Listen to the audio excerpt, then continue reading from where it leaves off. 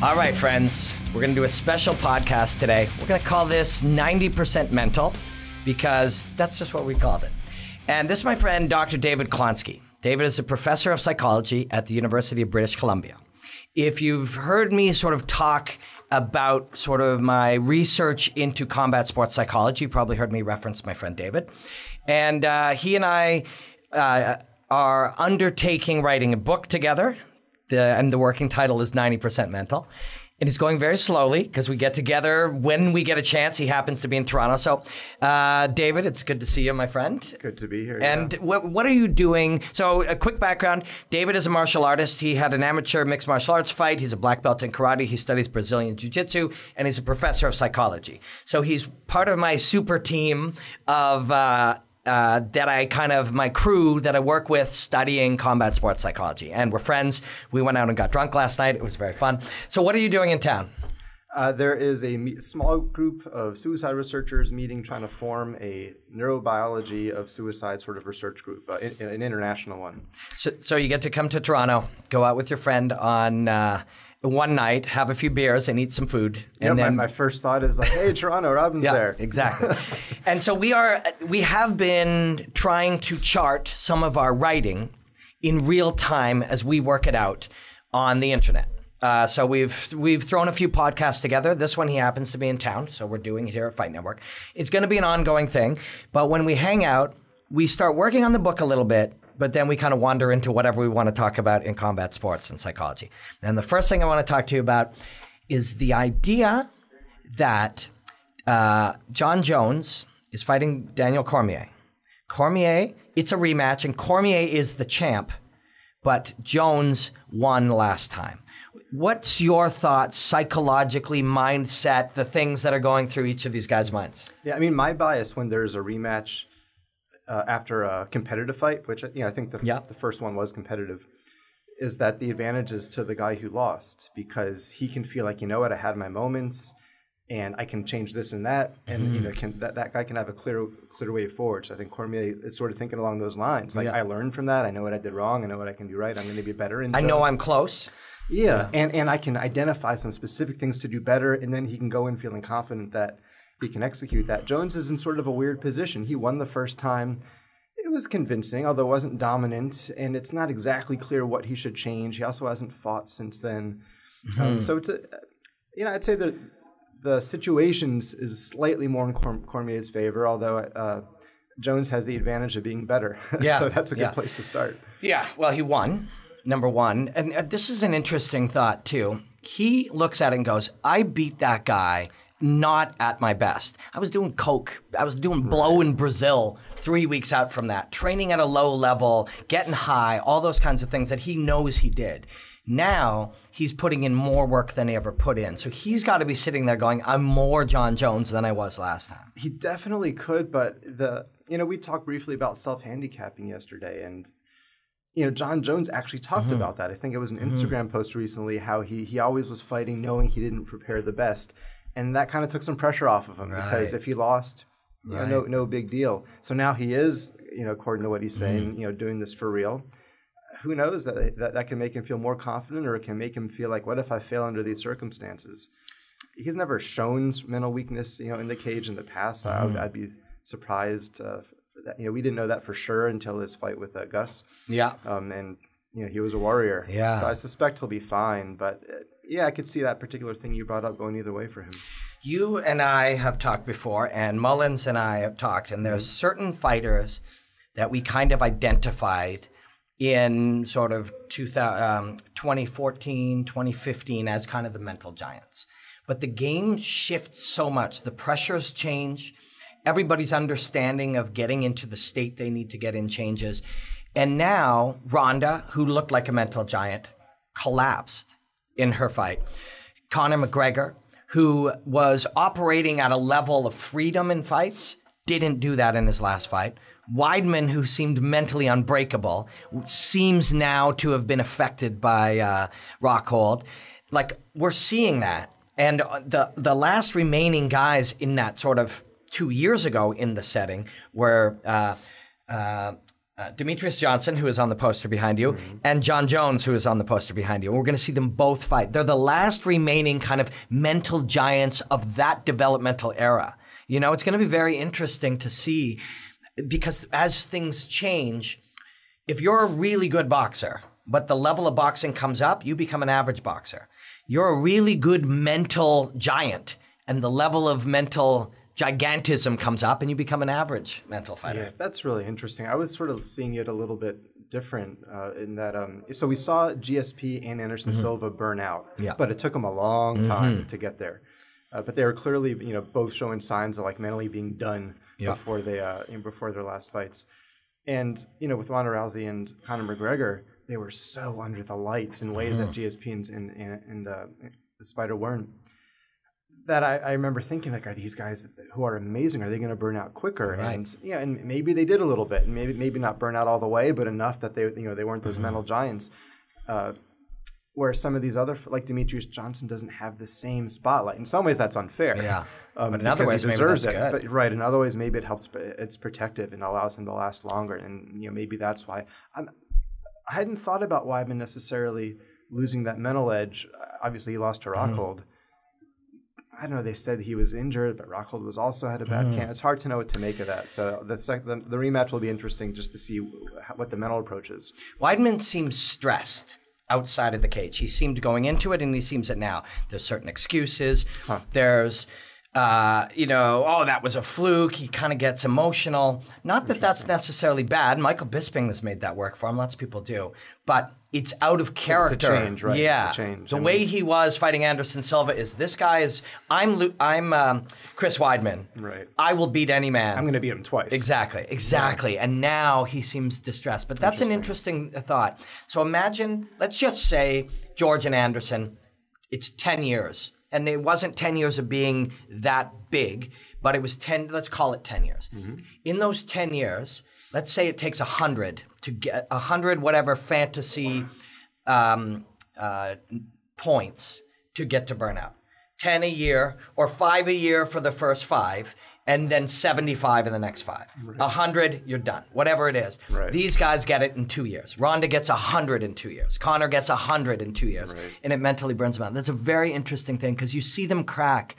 And I don't care who you are, to go from just some kid in Memphis to Elvis Presley is going to shock you. It's going to burn you out. It's going to be traumatic.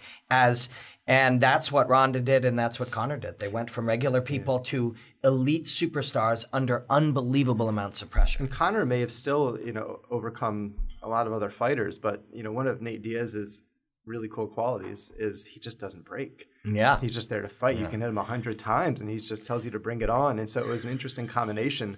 McGregor's been, in some way or another breaking his opponents mentally, sometimes before the fight, sometimes during the fight, sometimes both.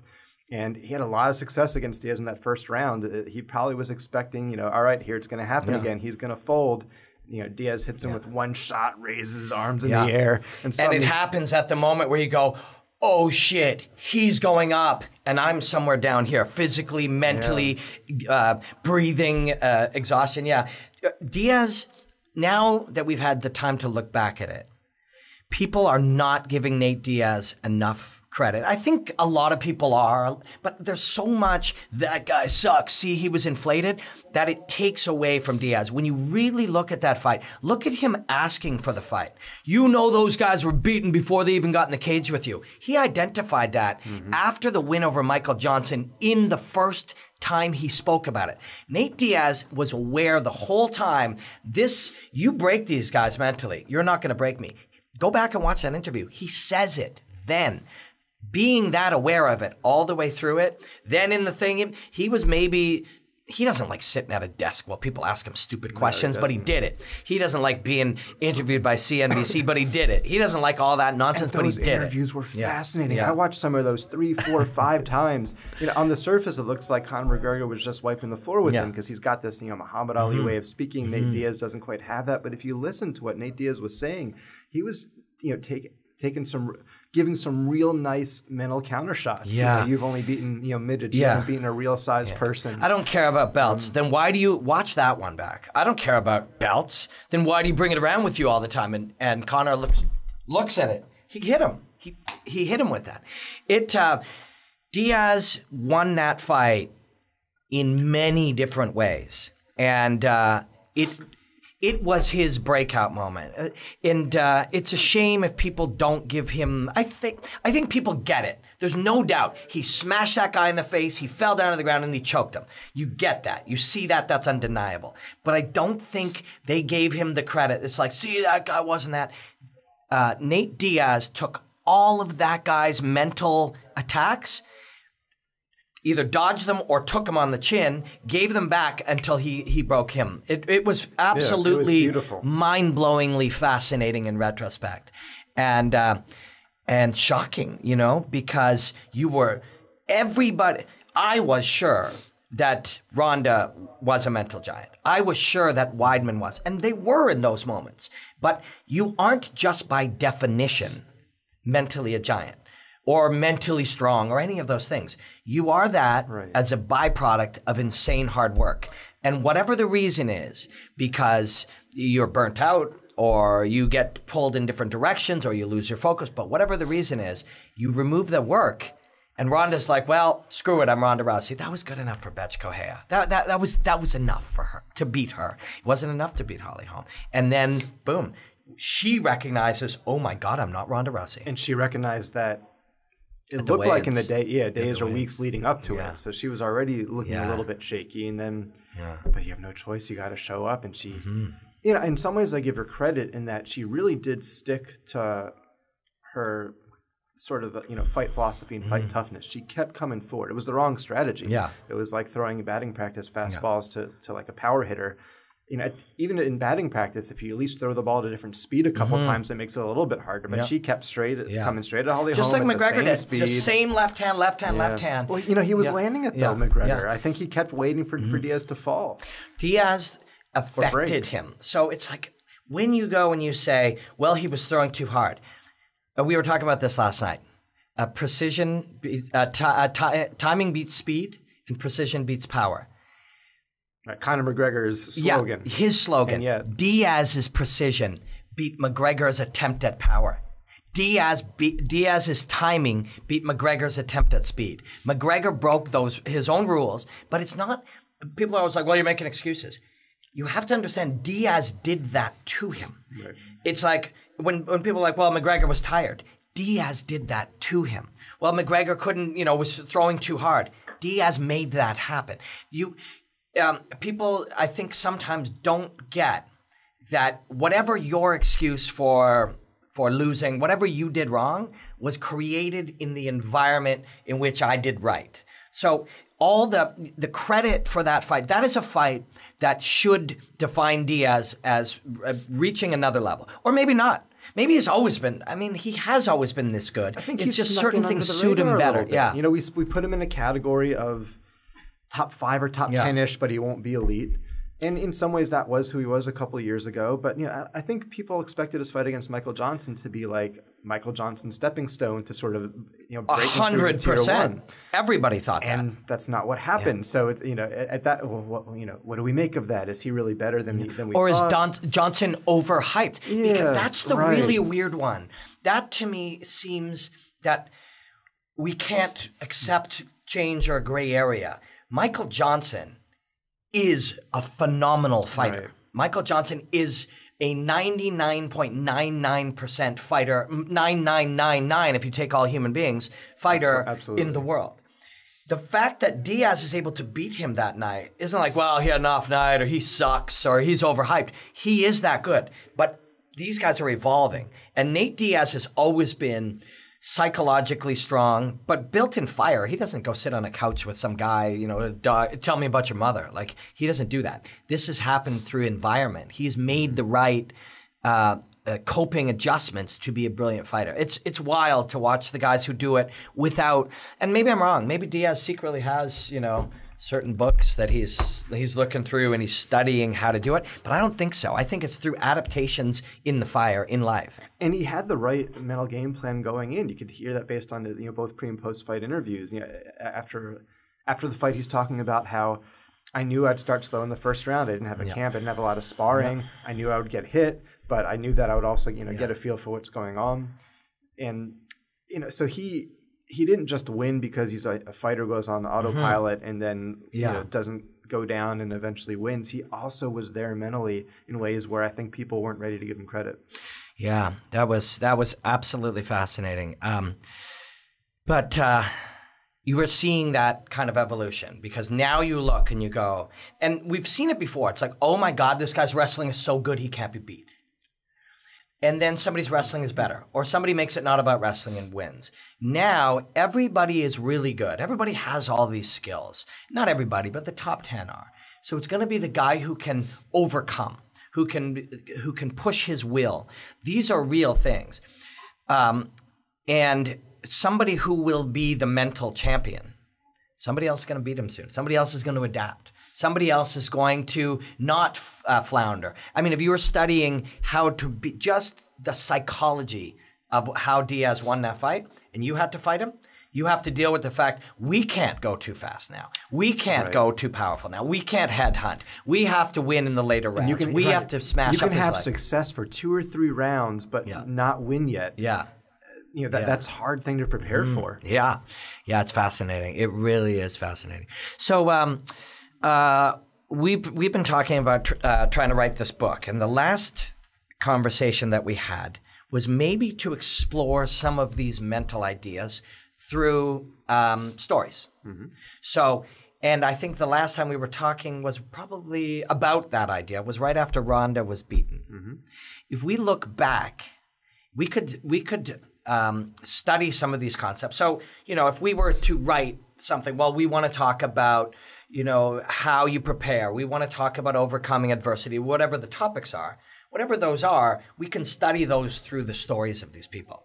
And I think some of these people that were, not we thought were, they were mentally superior in battle until one day they weren't.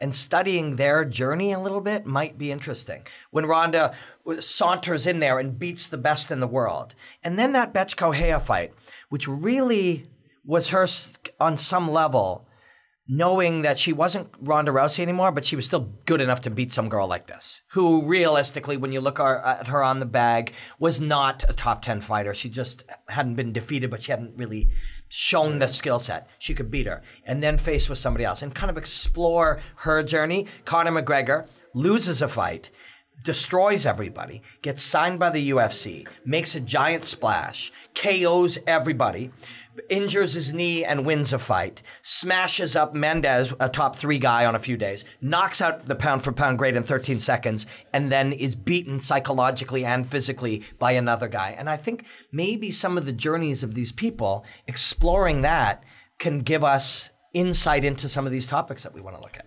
Yeah, for sure. And I mean, something you were saying a moment ago also resonates about how it's not just that you're sort of mentally tough and you bring that with you.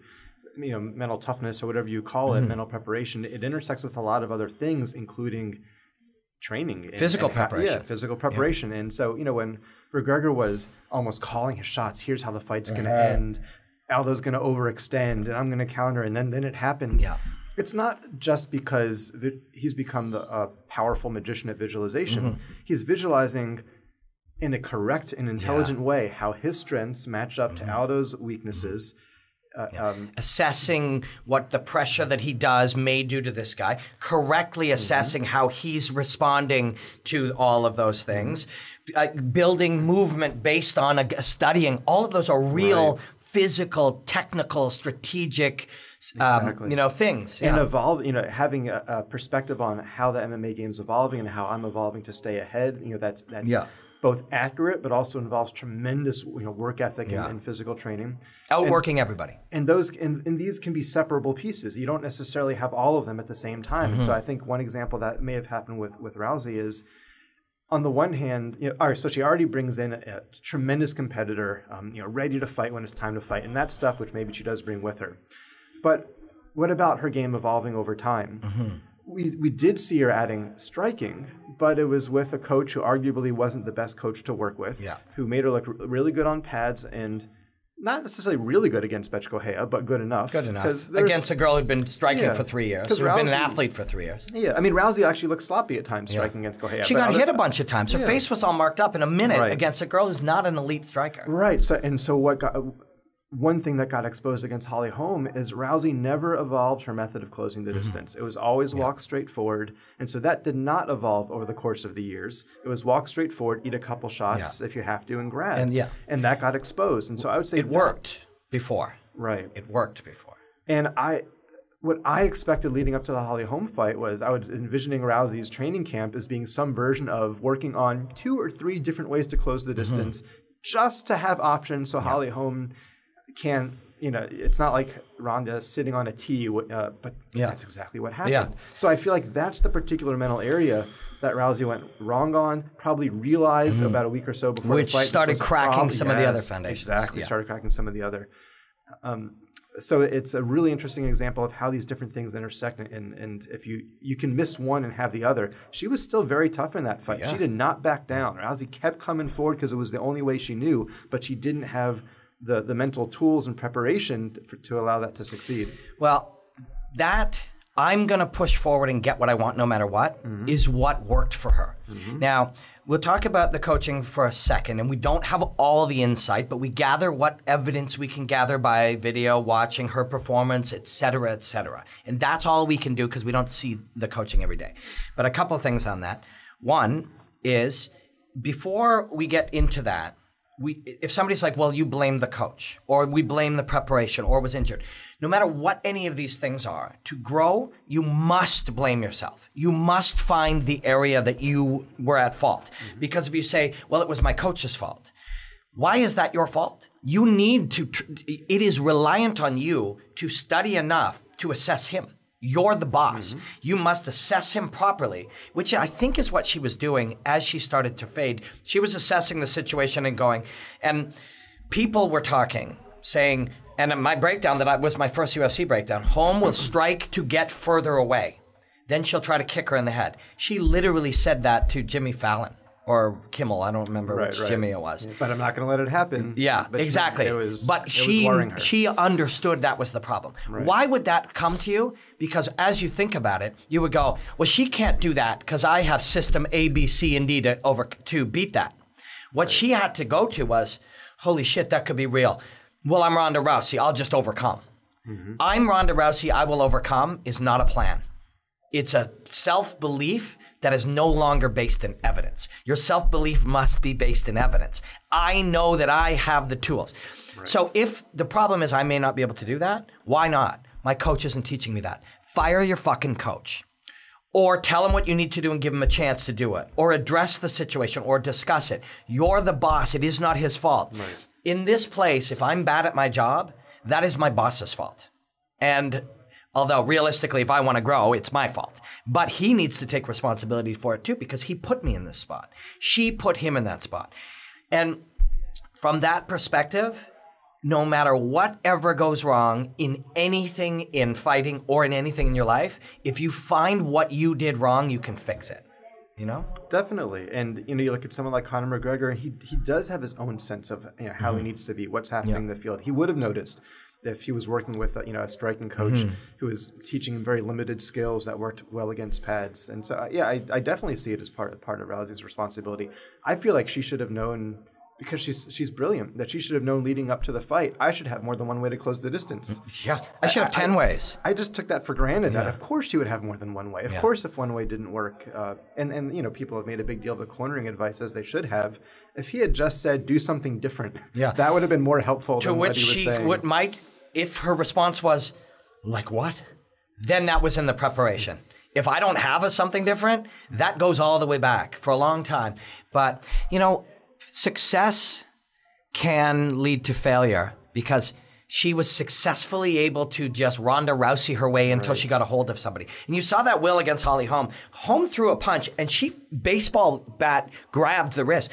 I don't remember ever seeing that in real time. That was her will. I need to get a hold of this person. Laser focus. I mean, watch hundreds of fights. You will never see somebody baseball bat grab the wrist of somebody mid-punch. It was very rare. That shows her mental strength. But Same thing with McGregor. In his case, it is 100% his fault because his failures were not systemic. His failures were his movement and his psychology. And those were his great strengths before. So whatever he did in preparation, or not underestimating what Diaz was capable of doing to ruin those systems. Anybody needs to look back and find your fault. Because if you find your flaw and repair it, it's not a loss, it's a learning. Well, visualization and anticipation were among his strengths. He would be through intelligence, but then also through will and other abilities. He could visualize how the fight would go, and it would go, and he would win. And I actually suspect that the first round was reasonably close to his visualization, maybe overextending a little bit, but it probably went about how he expected. But then Diaz was still there in the second round and then got stronger, and he probably didn't visualize that, and he wasn't ready for it. I've heard some people advocate, when you visualize in advance for a fight, you can do like a visualization sandwich, where you visualize it going well the way you want. Then you visualize adverse positions. And you visualize it going wrong and you coming back from it. And then you conclude by visualizing it, your game plan works, it goes the right way. But you include that one in the middle. So if it happens, your brain doesn't feel like, oh my God, I haven't even thought about this possibility. It's like, no, I've actually mentally prepared for this one too. Yeah, I'm being mounted and, totally. And then I work my way out and come back. I think in theory, if you've competed, if you have this idea that you're going to go in and you imagine it's going to go brilliantly, it's not going to go that way. So you have to be ready for where it goes. Or it might four times, but then not the fifth time. Not the fifth. And if you, I think the best are either truly prepared for anything. You might break something. Your hand breaks. Is the fight over? I can't win. Uriah Faber fought with 2 broken hands. The greats will overcome anything. Us mortals may not always be able to, and even if we were able to, it would take an insane amount of learning and preparation and evolution to do it. The greats are already got to that level through some other way. But you break your hand. All of a sudden, there's a groin shot. The mat tears, and it's an 8-minute fix. You get called. Something changes. A guy parachutes into the ring. Do you remember that in boxing? A guy literally anything. If you're truly prepared for anything, you can handle it. Some guys are just able to prepare for anything, and some will visualize hundreds of variations and at least discuss it or plan for it or prepare for it. It's wild because no matter what happened, a guy parachuted in the ring, next thing I knew I was unconscious. Still your fault. Still, you must find your flaw in it. And this goes for everything in our life. If you get in a fight with your wife, you can easily go, well, I can't believe she did that. Or you can go, all she did was say something. Why did I react that way? That's on me. And you can adjust through studying for your role in anything. You can make that work. And the reason, one of the cool things and why we study fighting is all of these things are lessons in anyone's lives. Yeah, one of my favorite memories from my own fight, which didn't last very long, I got killed, was, I didn't have a ground background, and I knew that, but I was 35 years old. I wanted this experience, and I kept getting hurt, and I decided I'm just going to do it. Took it on my birthday. Went against a guy who was a ground specialist. I told all my friends, if this goes to the ground, I'm probably in trouble. But for 2 months, I just practiced getting up, sweeping from the mount. Thinking, maybe I'll just have one thing that I prepare for. So anyway, lo and behold, early on in the fight, he ducks under a punch, takes me down, gets to mount. And my first thought is, I prepared for this. And at the time I had that thought, he had pushed me up against the cage. My back was against the cage. Shit, I haven't prepared for this. I haven't trained for this one bit. I have no idea how to get up with my back against the cage. I hear the ref, say, like, fight back. I'm like, oh, man, that's code for he's going to stop the fight. Meanwhile, I'm getting pounded in my face. But I did have the thought, however you get up from here, I bet it involves the hips. I had my brain scream to my body, hips. And I got him off for about a second or two. And, then he hopped right back on and finished. But I remember that feeling that I was not panicked when he mounted, because I'm like, I prepared for this. My back was against the cage, and I had realized I hadn't trained. I thought, I have no idea what to do. Well, that's a bad place to be. So what you were seeking was the experience, and what you really got out of it was the true experience of preparing dealing with the day before, dealing with the day of, dealing with the walkout, dealing with the first punch, dealing with being interviewed, dealing with losing. All of that is valuable knowledge for you. You work with fighters.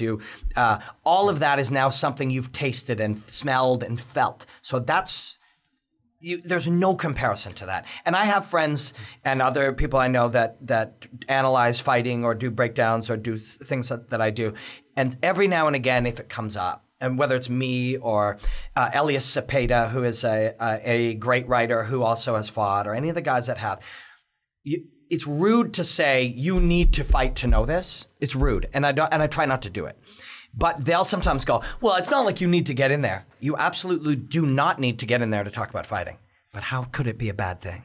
How could it be a bad thing to have experienced that? You really, when people watch on TV, Chael Sonnen walking out to fight Anderson Silva, they can try to imagine what that's like, but to feel the emotions, to feel the body chemistry going on, it's trying to find the way to take fear or terror or excitement or some combination of, positivity, any of those things, and try to understand how to use them properly. It is a fascinating thing. I remember the first time I cornered a fight, I was so nervous. Yeah. It was before I actually stepped in. And nobody's hitting you. Yeah, but you're walking down, you just have the feeling of everyone looking at you, and that you're going to have to know the right thing to say in about 40 seconds worth of time in between the two rounds and communicate that well. Yeah. And you only have this much time. And he's counting on me. Yes, he's going to be frenetic, but he's counting on me. I have to be there. I have to accurately see what's happening. Yeah. And so you have to be... I have to be calm. You have to be calm. Because I can't be frenetic and start yelling at him. It could freak him out. Yeah. So I remember telling I need to fake it. It doesn't matter what. But even that experience, opened up my eyes a little bit. I only had the one fight, so I take away some lessons. But you can't. You having 9 fights is and a some. lot more I had real. a couple of kickboxing fights too, and those. The experience, one, I won by body shots knockout, and it was over. Nice. That experience was amazing. But I also fought when I was 19 years old in a bar in Selkirk, Manitoba. On the dance floor, they set up a ring.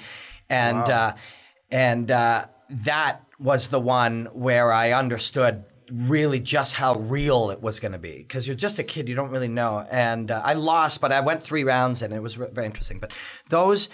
I've had friends. I was saying something about a judge, how judges, and I said something along the lines of, guys who have never got in the cage are not able to accurately judge damage.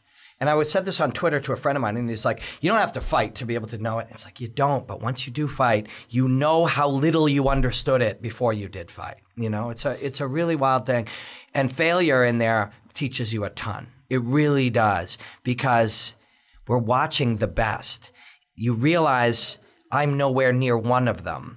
That makes you marvel all the more at what they're capable of. When 99% of the world couldn't do that. You did it, and there's now another 99% to those guys, to Rich Franklin, who can go in and express himself comfortably every single night. And it's a weird thing. There's lots of things in life where people care about and they don't want to fail, and failure feels terrible. And then lots of people have had the experience of just being beat up in the schoolyard, and that feels terrible. And yet these guys, they get both. If they fail, they fail at something that matters to them, that they have dreams invested in it, their futures invested in it, and they got beat up. And they're embarrassed, maybe. You shouldn't be. Because if everybody in the audience understood what you did to get there, what you did to walk in there, all of that, you wouldn't be. But those people don't understand that. And some people will boo a fighter, boo him, and say you're a bum and stuff, to a guy who loses on an undercard in Australia. And that's just so tragic to me. It is too bad, and it's and it's not even just that they stepped in there and put themselves on the line physically and mentally, but the training it took to get there is training that most people just can't deal with, couldn't put up with. Yeah. So it's a lifestyle, not just the night. That's the other thing, when you see somebody sort of it ends and they just couldn't do it. God, they got so far. Because you can quit in your first day of jiu-jitsu. You can quit at the 3rd year, and you can quit in your first jiu-jitsu tournament. You can quit when the diet gets there, and there's thousands and thousands of steps at which you can fail. So by the time you fail in Australia on an undercard in front of a half-empty house, you've succeeded 9,999 times to go far enough. It's just at that level you can't. It's a wild thing. And sometimes I think people, when they finally succeed, can actually lose a little bit of the mental edge. And I wonder if that happened with Hendricks a little bit. He wanted that belt so badly, and he almost got it against GSP and arguably deserved it. And then he finally got it. And I don't have any inside knowledge about him, but to my eye, when he was fighting Lawler the second time, when he actually had the belt and Lawler wanted it, I thought Hendricks had this expression right as the fight was about to begin. All right, so we're going to touch gloves and more or less do the same thing. Yeah. And Lawler was it's like, I'm going to murder you. I'm going to murder you. Yeah. And Hendricks did not look ready. And it was that could be tough. Your whole life is for this goal and you get it. Yeah. And now suddenly you need a new goal, which is to keep it. And people can say, well, I have this new goal, but you don't necessarily have the same fire. And every time you train, I need the urgency to make this count. And that can happen for sure. too. The new goal to keep it, that goes back to what we were saying about George and Anderson. That is a very challenging goal, I think, because there's all these wolves underneath you on the hill. You're on the top. You're eating, you're having sex with all the other female wolves and stuff, and all these hungry wolves. They'll do anything to get up there. They're desperate. They have a ravenous desperation to get there. Then one of them eventually knocks you off. Now they're there. They start becoming the fat wolf. They start having all the wolf bitches, And then there's some other guys coming around. And when George was talking at the top about the target on his back and he can't handle it anymore, he was honest. And honesty is very rare today. I think we'll talk about that in a second. I think it's important to becoming good at anything, including fighting. But I think honesty is something we've all kind of forgotten its importance. But George was honest. He's like, I don't know how long I can handle that. And Johnny, almost at the top, was like, I want that target on my back. I want everybody gunning for me. I want that. Well, he had it for 1 minute. He had it for one fight, and then he really understood. And I once called Johnny a fat jerk or something on TV. When he missed weight, I was kind of... I happen to talk on television, but a lot of people close to fighting have zero tolerance for missing weight and believe that part of the penalty for missing weight, I'm going to take 20% of your person, you're going to suffer public ridicule. It's always been part of the deal. But that seemed to be viewed by a lot of people and get shared around. So if Johnny Hendricks heard me call him a fat jerk, he probably wouldn't be all that excited to talk to me, which sucks, because I'd like to really honestly ask him about that experience, getting to the top of that hill and what it really felt like to be there, to really, that moment when Lawler's looking at you like, I'm the fucking wolf now, what that really, if he could put into words what that experience was really about. And there's this weird way in which, let's say it's true that once he reached there, he lost some of his fire, but he wants to keep fighting. It actually might benefit him in this case to not allow himself to feel that, to somehow...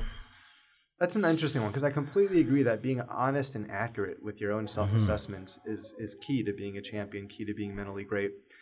And yet this one gives me pause, where if it's really true that he lost some of that hunger, it might be better if he doesn't allow himself to feel that.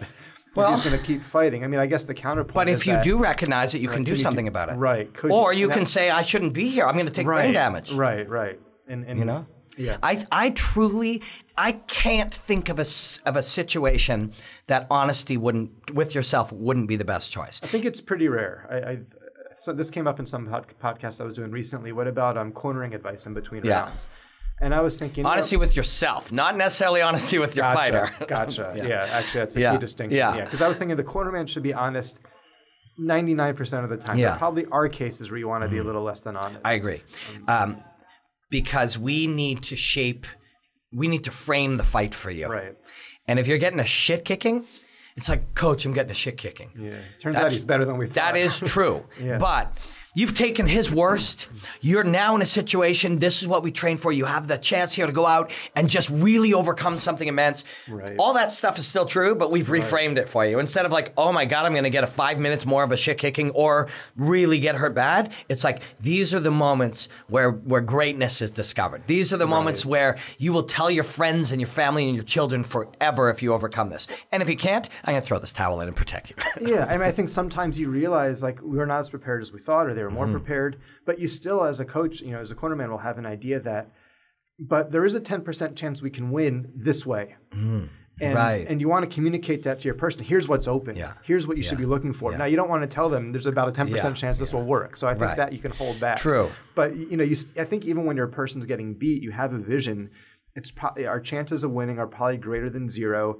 And maybe the most we can get him to is 10%, but it would be by keeping distance, and then at the right moment when he's going for this, you do this. And so you want to communicate that in a confident, excited way. Sure. That would be a little less than honest. You said your person. Have you cornered a woman ever? No. No. So I've thought about this, the psychology of, we see some crazy fights with women. And yes, some of the skill level hasn't yet matched the men, and that's true in women's basketball and other things. It's also, the physicality is different. But you see there's a real ferocity. And remember I was just saying, there's 1,000 ways you could stop fighting all the way up to undercard of the UFC.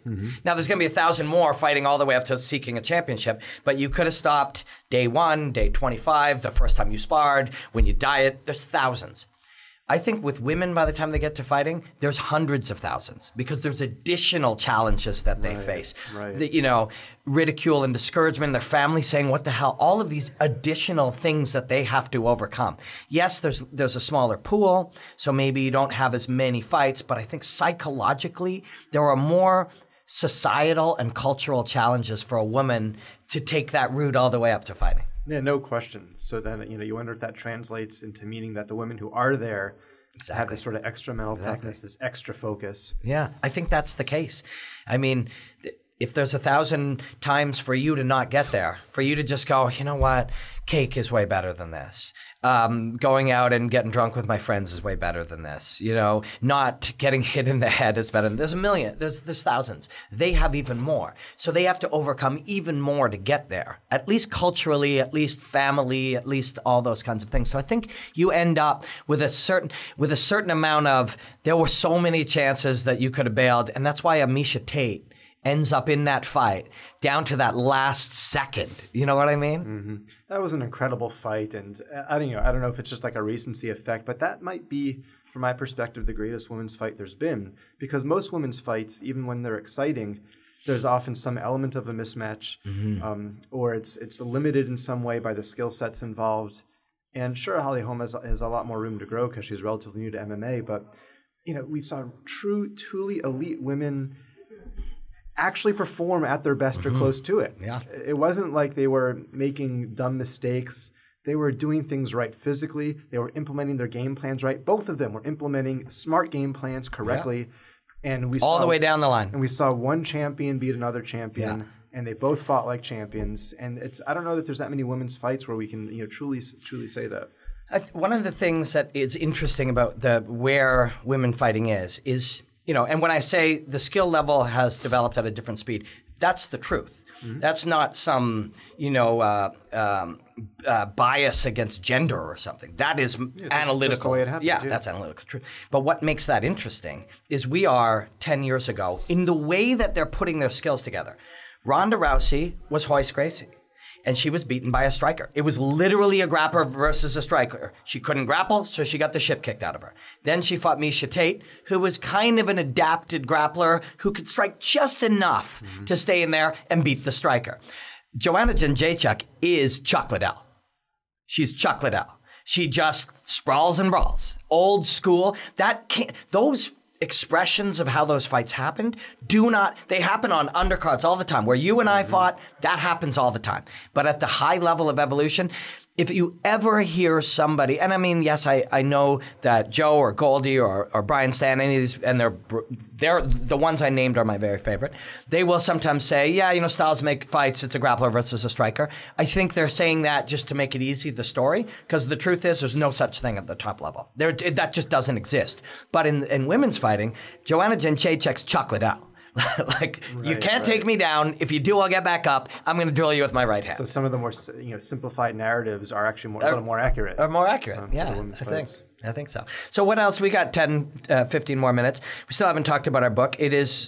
We are going to work on it in May for sure. That's what or I mean, maybe. Well, you've been crazy busy. I've been crazy busy this term, but for me, my calendar opens up in May, and I'm an academic. We do most of our writing in the summer. Yeah. So I've learned I can't make any guarantees. I feel like most of my favorite research projects or papers or books, they happen 3 years after I decide to do them. So that's what's happening with this. And I'm not. Yeah. If that happens with this, that'll be a success. But yeah, maybe some writing will happen come May. Yeah, and I mean, we're working out some of these ideas. It's taking shape. The breakdowns happen that way too. Ideas float around and then get a little more focused, and then they happen. But I like hanging out with you. We hung out for 4 hours last night.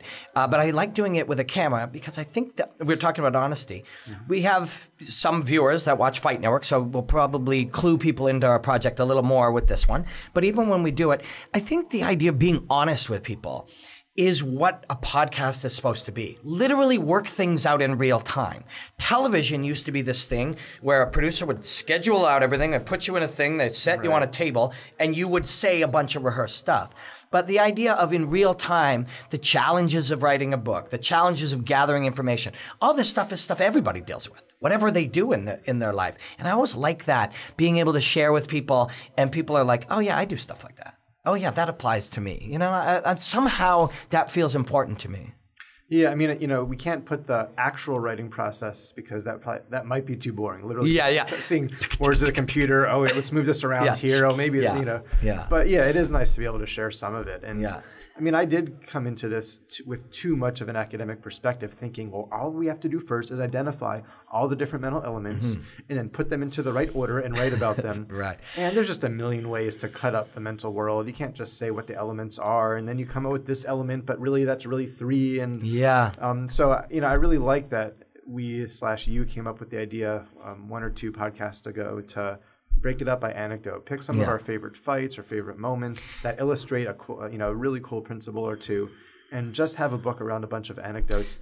Problem is every time I think I know what the key anecdotes are to put in, fights keep happening, and then we have more amazing examples. And, I know. And it's the same thing with the technical breakdown. So what we're looking for, and whether I'm doing my breakdowns for the UFC or for Fight Network, or what we're looking for here mentally, is we're looking to take something that first we have to understand something. And you have a PhD in this topic, and I study from the perspective that I study. I think we're learning to understand it.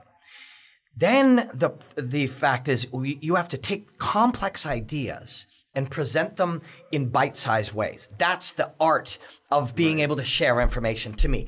And so breakdowns and analysis got for me, and I'm using it just as a comparison because I think the mental frames up the same way as talking about punches and kicks and stuff in a lot of ways. It got more and more complicated. When this happens, this guy can do this. Look here, this means that. Gets so complicated, and then moments happen where you start to focus in and you can simplify it. And that's what I'm trying to do with breakdowns now. My breakdowns have no motivation to say, look, I know a bunch of stuff about fighting. And I know that sometimes that could be something somebody would want to do. Mine is, I have no bearing in this. I get to wear a cool suit and jump around, and that is really fun, and I like it. But it's not about what I know. I'm looking for just truths and facts and find an entertaining way to share them so people can get them. And I think the psychology and the mentality stuff has to be the same way. We're seeing all these very complex ideas, and we're working them out. We work them out when we chat. We make sense of them, but then we have to simplify them. And I think that's the challenge of the book. And I think because you're a PhD in psychology, you can tell us facts, studied, accepted scientific facts about psychology, and you can transfer them over to fighting. And that's cool. You could do that right now. But we need to do it in a way that makes sense when Demetrius Johnson and Henry Cejudo walk in there, because you're not writing it for other psychologists. We're writing it for fight fans. Right, and it has to be accurate. It has to be real. I would want to do this. Like, let's say you weren't interested, or we hadn't met. I would want to do this on my own. But anything I would write, I would feel some combination of, I think this is true and important, but I might be wrong because I have some expertise in martial arts, but I don't have your expertise. So one of my favorite things is when I share something with you, I think this is true. I think this is what happened, or I think this is how this shaped up. but I don't know what you're going to say. And then when you say, oh, I said, I see it the same way, I'm thinking, oh, wow, we're on to something here. I do get asked that about this job and what we do. The discovering truths is the whole point. And there are times where this happened, you're sure it happened, you look at it in 7 different ways and it happened, you look at the science and it happened, you look at the physiology and it happened, you talk about that, you work it out with somebody else, and then you're like, holy shit, that's the truth of this situation. Mm-hmm. And that's the goal. That's the goal of what we're doing with mentality, that's the goal of what I do with the breakdowns.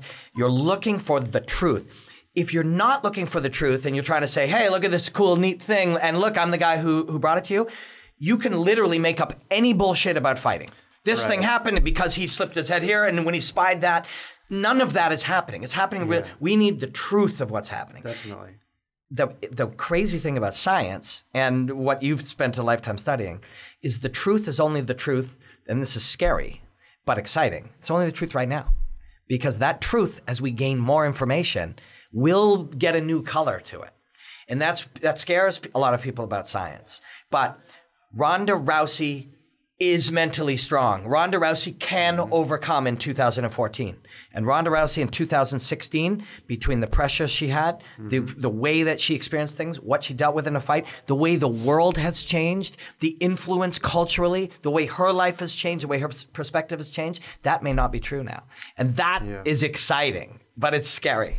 It is exciting. And then, it makes me immediately think about, well, if I imagine what her mindset might be. And she's enough in the public limelight that there's some data to go on, although it's not perfect.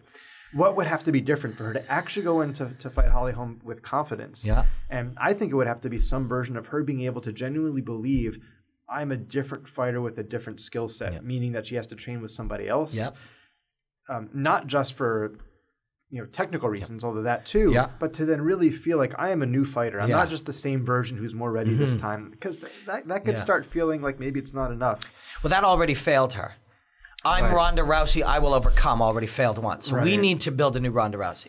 What of the many influences, and this may be true of Conor McGregor too. Somebody showed me a little footage of him drunk somewhere in Vegas in his house. And I literally just spied it over somebody's shoulder today.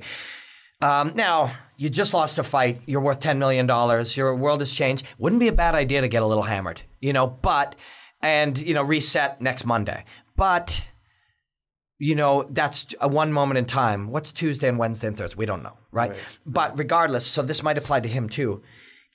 There's anecdotes in movies that make sense, old martial arts movies, even Rocky movies, that make sense because they're true forever. You want to fight your master. T.J. Dillashaw wants to fight Uriah Faber. These are true, eternal stories of combat. And Rocky going out to Siberia in the middle of nowhere, there's none of throwing it around, too much caffeine. There's none of this. There's no internet. There's no haters. There's no TV. There's no red carpets. There's no shaving. You're just fighting, and there's nothing. Conor McGregor was as successful as he was. He said it. His own words are some of the best evidence we can use, although some of them are meant for public. Some of them are meant as lies to influence your opponents. You can't trust all the words.